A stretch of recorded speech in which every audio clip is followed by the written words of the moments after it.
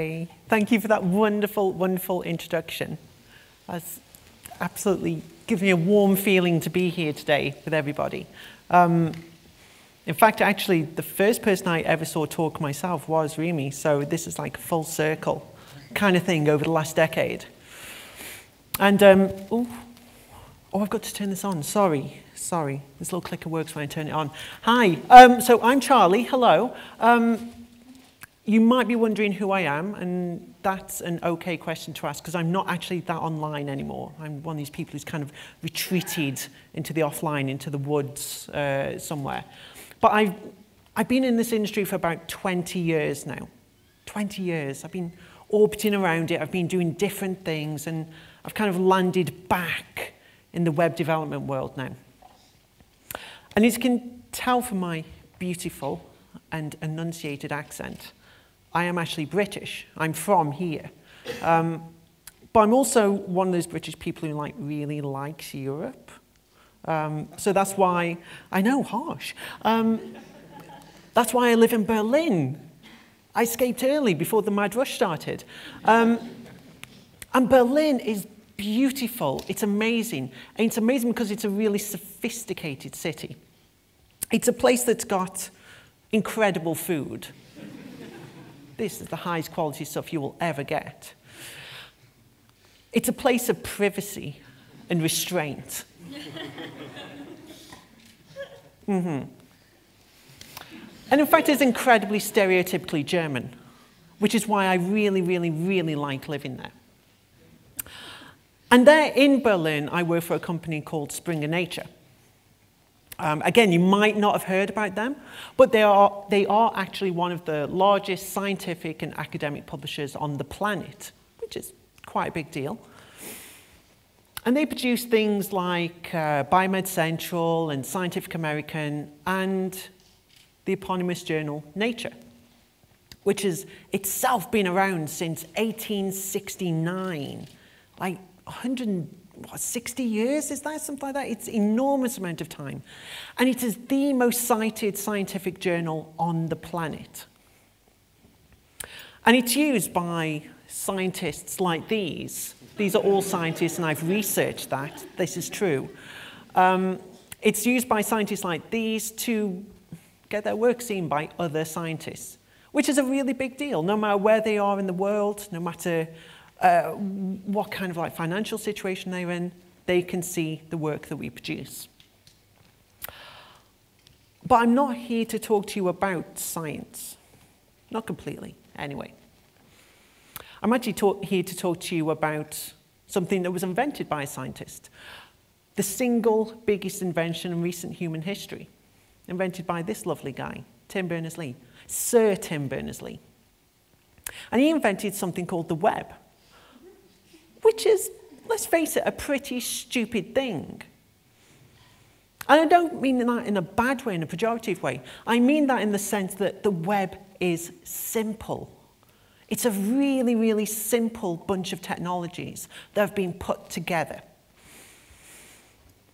And I'm going to steal some things here from Jeremy Keith. If anybody knows Jeremy Keith, he does a wonderful talk about how the web was invented and how it's made of layered technologies working together. So I've decided to take all of his work and steal it and compress it down into a little chunk here. Just a little brief history of the web. And it started with the telegraphs, you can arguably say. People know what the telegraphs are. You know, some of you very young people, you might not have used a telegraph. The things go beep, beep, beep, beep, beep, beep, beep, like that, and you send signals down wires. Yeah, you know this kind of thing. Well, these things sent those signals down the wires, and they got upgraded into something called telephones. Because people figured out that, oh, we could use the same infrastructure, and we could add on top another layer of functionality. Isn't that fantastic? We just had to add some microphones, and it worked in the same way. And the early computers were coming about during this kind of period in the 50s and 60s, and they wanted to talk to each other. They wanted to get on board with this human concept of arguing down a telephone. They wanted to have their own discussions. So we had the familiar scream of the modem, and we had things like the movie War Games occur. Those are pretty much summing up what happened there. That was true. That's all true. That's a documentary, that film is. And so we invented things like network standards to allow them to talk together in a consistent way. TCP and UDP and IP all working together to allow common communication standards. And those networks talking together form something greater. They form something called the interconnected network, the internet, the foundation of everything else that we built on top of. We built application protocols, we invented those because we needed common ways of dealing with certain situations. Things like email and SSH and FTP, things we use every day today. And we figured out ways of communicating and addressing these things. We had common uniform resource locators. So we had things like, we have web addresses and email, and we just knew how to send messages to each other. And then finally, on top of all these things, we had something called HTML, Hypertext Markup Language, itself running on top of one of those application protocols, something called HTTP, Hypertext Transfer Protocol. This here was taken in Vienna when I visited there, and I saw they had a photo of the first document that Sir Tim put out to his supervisor, where his supervisor says, it's kind of exciting, you know, completely underestimating what the web was going to be in the future. And I talk about all of this just to emphasize the point that the web is so incredibly strong. We never stop to appreciate that, do we?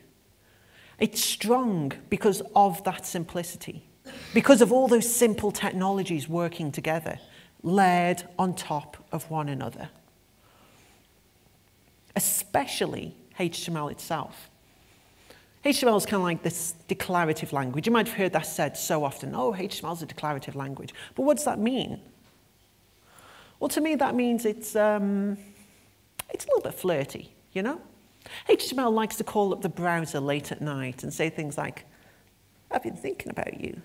Yeah, maybe we could get some paragraphs, you know, onto the page. Maybe we should get some headers up there, you know? And the browser's all like, well, okay, I'll make that happen for you. And they flirt with each other. They never actually explicitly say, I want you to do this and I want you to put that there. They just give a vague request to each other. And it works. And this makes HTML so incredibly strong, it's unbelievable. You can pull a page apart as it is running. You can pull chunks of code out of a living document, and at the end of it, you will still be able to use the remaining items on the page and go to the next section. How amazing is that? We just take that for granted. That is incredible. And that's the reason why the web is everywhere today, why it permeates our lives. It dominates because of that robustness. Some kind of very strict language, an imperative language, would have fallen over and died in the kind of conditions the web was born in and still exists in today. HTML was flexible, and so it adapted and grew quickly.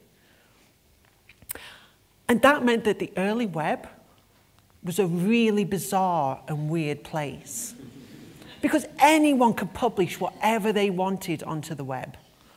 Whatever weird thoughts that they had in there, they could get them out. Maybe it was cheaper than therapy, I don't know, but the web was a good place back then. You could declare your love for whatever superstars you cared for. If you were a struggling author, you could get your first web page up there. And if you were a plucky little startup, you could try and see if this web thing would work out and if you could make a business from it. They did make a business from it, yes. The early web was incredible. But, I'm going to say that a lot in this, but things kind of changed after a while. And what used to be free and weird kind of became balkanized and locked in, became commercialized. And I don't know if any of you are old enough to remember this stuff. If any of you are the distinguished years that I am, you might be able to remember these kind of things. At one point, the web got split between these two browsers, Netscape Navigator and Internet Explorer. And devs had to choose which one they were going to build for. Their JavaScript would not work on one or the other. They had to choose which one, maybe maintain two versions at once. And users had to kind of pick their loyalty to browsers. And isn't that weird to think about that now? It was a time of the browser wars. And it sucked, because all innovation in the web sphere died at that point. It was a really crappy time in the industry, I think it's fair to say. For a long time, nothing happened. No change occurred in the web. No innovations were made. Huge numbers of people just left the industry then and pursued other things. But at some point, history restarted. And it came in the form of this little thing, the first iPhone. And I'm not some kind of Apple lover. You know, I'm using a lovely Mac up here on the stage, but, you know, let's be fair, I stole that from somebody. I'm not giving it back. I'm not an Apple lover, like I say, but the first iPhone was a gift. Not because it was the first smartphone or the first device of that nature, but because it was the first popular one. And it was our first great lesson in diversity.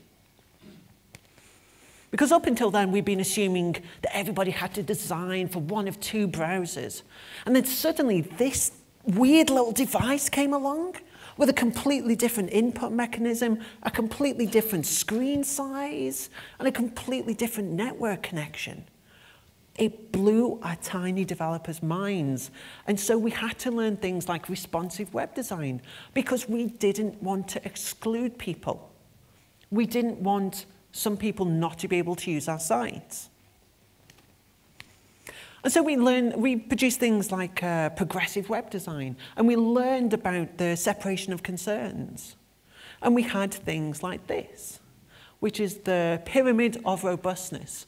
We can actually see it here, it's on screen, where we put the most heavy-duty things, the things most capable of taking the weight, at the bottom. And then we layered on top the things that were maybe a little weaker each time, a little more brittle. So we had the table at the bottom, and on top, we stacked on top the beautiful, delicate vase. Yeah? It was a lovely, lovely stack of things going on, layered on top of each other. And this whole thing served the web incredibly well. And in fact, I think it's fair to say that it was the web summer of love, you know? We embraced diversity. We embraced all the different things that were out there. It was a little bit hippy-dippy. It was a little bit grey. It was like, hey, man, this is amazing, you know? Let's just all love each other, you know? Let's just love each other. The web summer of love. But, again, but, are we starting to start that cycle again, you know? Maybe with different technologies and in different ways, but with the same results, that we are now choosing to exclude people from the web. We've got to the point where the average web page size is, what is it, about 2 megabytes? 2.5, depends on who you listen to. In fact, this was a few years ago, I think we got to this point. Basic information sites, not video, not some kind of weird interactive app, but the basic website now is this size.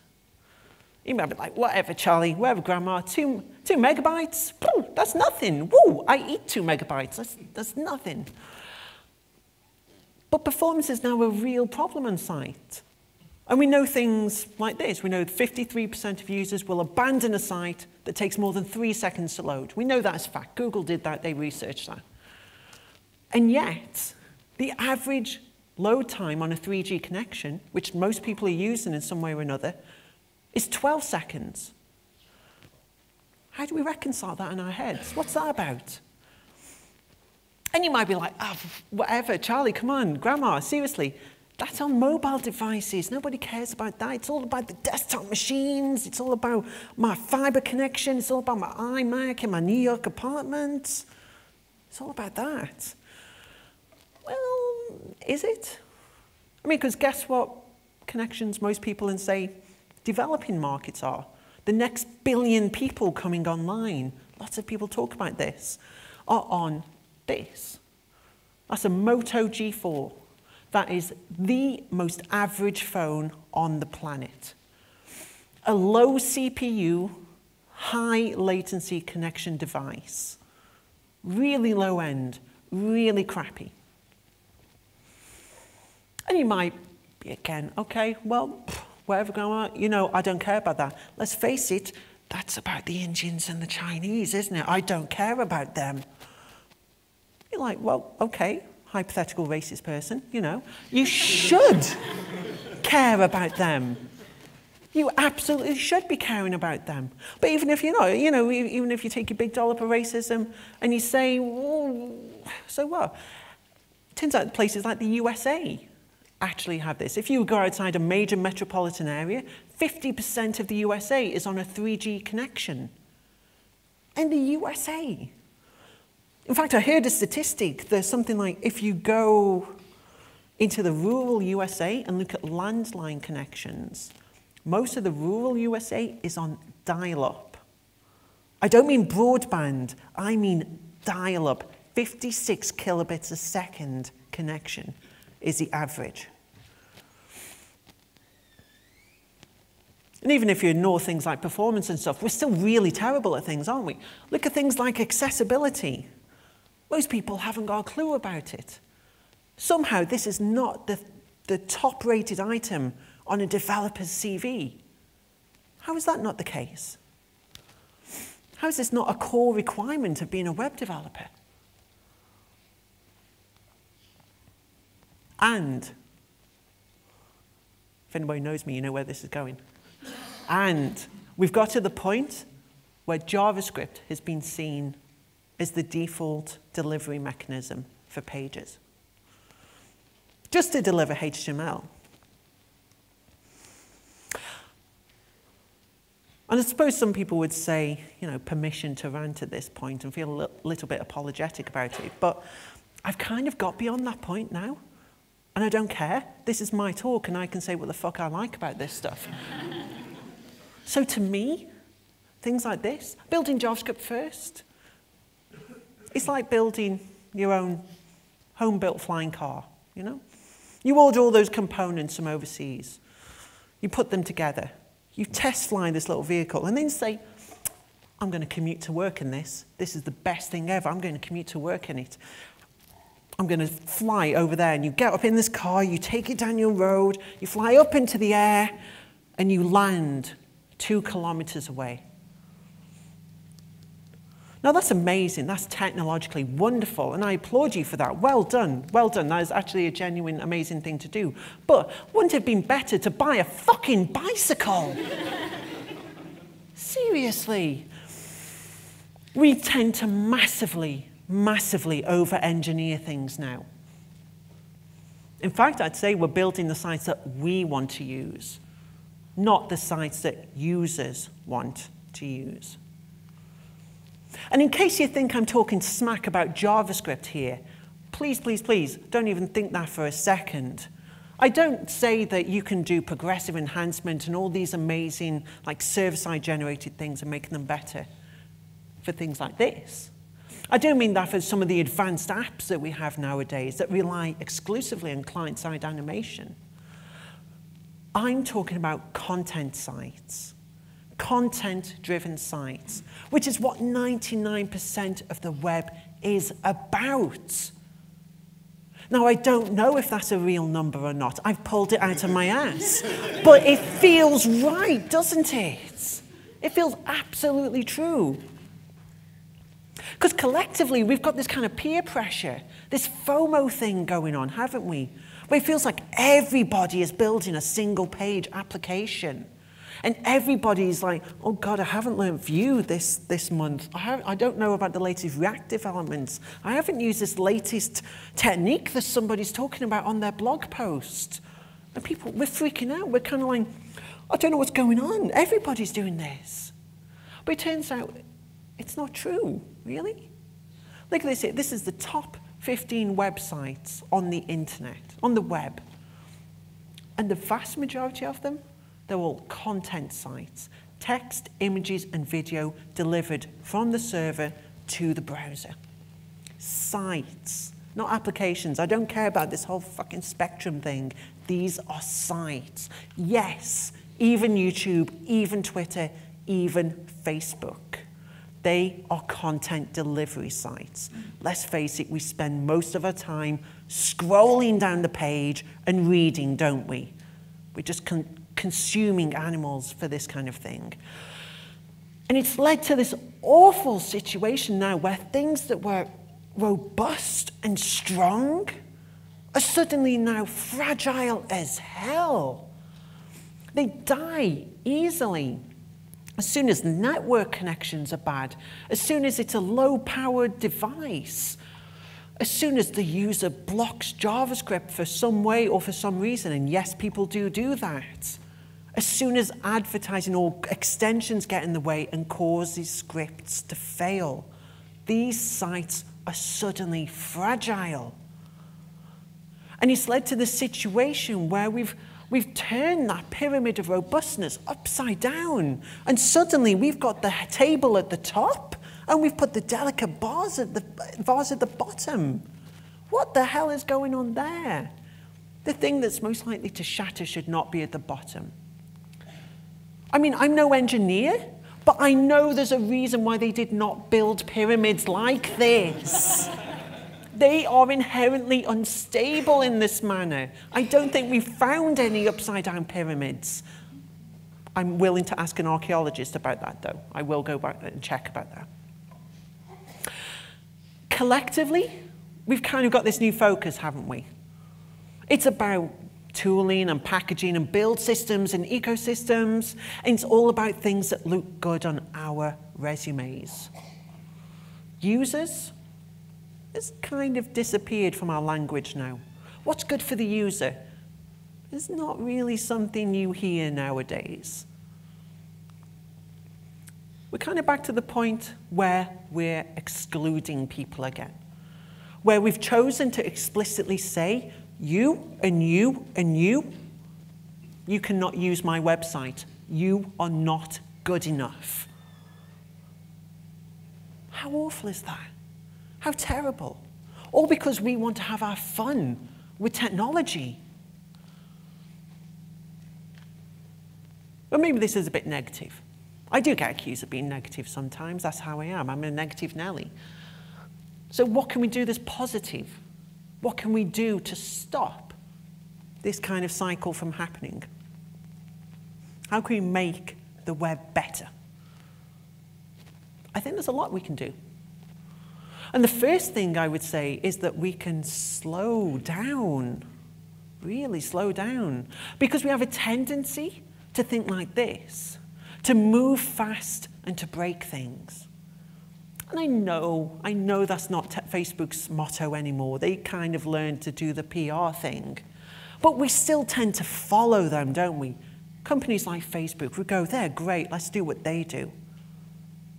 Why the hell do we do that? Facebook has almost broken Western democracy. Facebook, really seriously, has been complicit in a genocide in Myanmar. What the fuck are we doing listening to companies like this? This is foolish. I get a little bit angry at this point. Sorry about this, people. How about this instead? How about we do things like move at an appropriate speed and make things work? What the fuck is wrong with that? Yeah? But when I say this kind of thing, some people get really angry and they're kind of going, you can't do that, Charlie. You're not allowed to do that. That's not agile. You have to move fast and you have to break things. To which you say, what the hell are you on about? Of course it's not. This is, in fact, the essence of agility, to make things work. Agility is about producing working products at the end of each one of your sprints. But how often do we do that? How often do we have a working, launchable product at the end of every sprint? Never. We go for big bang releases still, don't we? Despite all this talk of things like agility. Agility should be reflecting those layers of the pyramid, finding out those things that work, making it work, and then adding on top gradually. Get something out there, make it better, refine it, bring it into focus. But no, we go for complexity from the start now, don't we? What's the most advanced technology I can use? Great, I'm doing that. I'm working backwards from there. And I think we've got to recognize that we've got this focus on coding as some kind of God almost, you know? Because we put code on a pedestal, and we put ourselves, coders, on a pedestal. And we say things like, rockstar developers, 10 times engineers, JavaScript ninja, things like that. It's ridiculous that we think in this way, that we hype ourselves up. And maybe we should be thinking about other areas of our industry and how we can integrate them more into our lives. About UX, about design, about QA. For example, with UX, why the hell aren't we researching more with them? We've heard this, we've touched on this in other talks, about how we should take the time to do research and find out how things work initially, what users actually want. Instead of, again, jumping in with a tech-based decision like, I want to use the latest framework, I just want to make it work, man. How about finding what's useful for users? Because it could be they want almost nothing, and that would do it for them, and you could launch and make something work straight away. We've got to get rid of this concept of just code something and hope it works. Because to me, well, it feels like throwing paint at a wall, you know? Throwing a huge lump of paint at a wall and hoping magically a Picasso or a Monet will be left behind when the paint drips away. Tech has kind of become our master in this, and we jump at technology as the first thing. I think we've also got to recognize what the web is. We've got to recognize the heterozygous nature of the web. Because we have this claim that the web is a platform now, isn't it? We keep seeing this. The web is a platform. But what's a platform? A platform is a set of known conditions, a set of known APIs and a known situations where it's used. It's something like the App Store, a controlled environment. Yet the web is not that. The web is bonkers and chaos and just all these kind of swirly things going on. It's a million different platforms, it's a million different screen sizes, it's a million different interfaces, and it's a million different users. All of them mixed together into something that's almost infinite in scope. And we're expected to treat that as a platform? Not going to happen. And I don't want to dismiss it. I don't want to just dismiss this whole thing. I want us to embrace it and to incorporate it, just to say this is a constraint that we operate in, that the web is chaotic, and just acknowledge that from the start. So I think we need to cultivate a little bit of simplicity to actually achieve this. Because we're the only industry that kind of craves complexity, you know?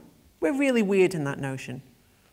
Scientists, engineers, architects, anything like that, they want to make things simpler at every opportunity. They want to make things easy to go from the start. Us? We want our build systems. We want our complex things. We want to make things harder and harder for ourselves, raise that entry point constantly. These other industries, things like science and engineering and things like that, they've recognized that simple things survive. Simple things are robust and get through any kind of environment. Maybe we need to start using things more like the rule of least power. This is something I only heard of a few months ago. The rule of least power. You know what that is? That says if something can be built with a technology lower down in the tech stack, then it should be built with a technology lower down in the tech stack.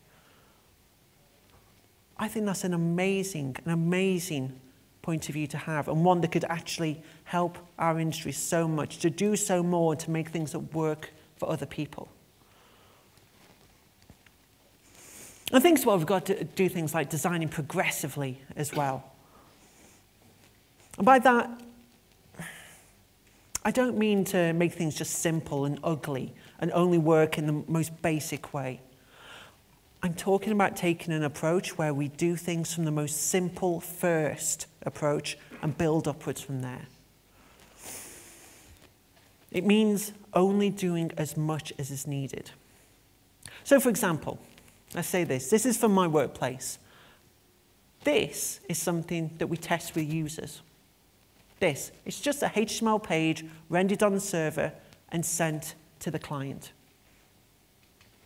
Do you know why we do this? We do this to make sure that this is what the users want, that this is a content that they want, that this is something that they can navigate around. It takes 2 minutes to produce a HTML page. So we just throw these things together and check if it works for them. And then, and only then, do we start doing things like adding simple CSS on top, and then adding more complex CSS once we've confirmed some of these concepts, and then adding on top advanced JavaScript and loading them into place. We do this all the time, and it works so well. And by doing this, we make sites that work for 100% of users. And I mean that. Even somebody who visited us in their Internet Explorer 5.5 powered time machine, they would be able to use our sites. And we use really simple techniques to do that, like this media query. All this does is capture the latest browsers. That captures all modern browsers. Really simple one to do. The older ones, we just give that simple bit of HTML to. The modern ones, we send everything to, because with sending this CSS, we can also attach JavaScript to that. We can do a check using the match media method, just to say, did that CSS pass? Great, fantastic, let's load all the advanced JavaScript as well. And this means we have pages that work in the worst network conditions, in the most hostile environments. For people who are in sub-Saharan Africa running effectively off a feature phone, they can tether to their computer. It can still work just as well as it can for the rich person somewhere in downtown New York. We're proud of that. We're proud that our sites work in that way. And because I'm kind of really like this company I work for and want to plug them, I'm going to say go and Google or use your search engine of choice and look for this phrase, Spring of Nature Front-End Playbook, where we document all of these things. And you can go and just get a free helping of how to achieve working in this way. It's really, really useful. We also need to stop assuming the happy path for everything, which is something we do in all kinds of things, not just as developers and designers, but everybody. We kind of assume that the best thing will happen every single time. But the real world is not a happy place, is it? You know, we've all been there. We know the shit that can happen. My German colleagues have a lovely phrase for this. Das Leben ist kein Ponyhof. Life is not a field of ponies. Quite a beautiful phrase in the German language there, surprisingly. We need to start using our products as real people do, in these weird and hard situations that they operate in. And we've got to stop considering those times when our technology fails as being some kind of edge case for people.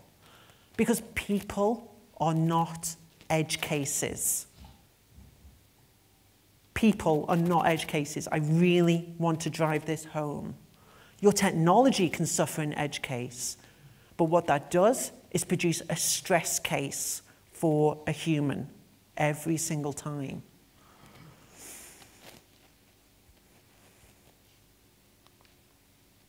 Why aren't we doing things like using screen readers every single day in our lives? Do you do that out there? Because you really, really, really need to be. Because this is what real people use.